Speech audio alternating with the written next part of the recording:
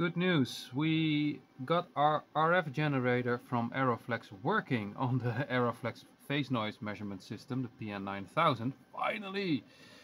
We use the OCXO crystal to clock the Aeroflex, and it also tunes the crystal, at least the Aeroflex does, in order to get a lock. Now, we tested the Metrum Acoustics Ombre streamer to check if this streamer is also sensitive to switches. It's part of our large investigation. We did it on a Volumio Primo, and now we're using the Metrum Acoustics Ombre, and well, no surprise, there is a difference in switches. If we just use the Netgear, we get 10.89. If we don't use any switch in between, we get 9.43.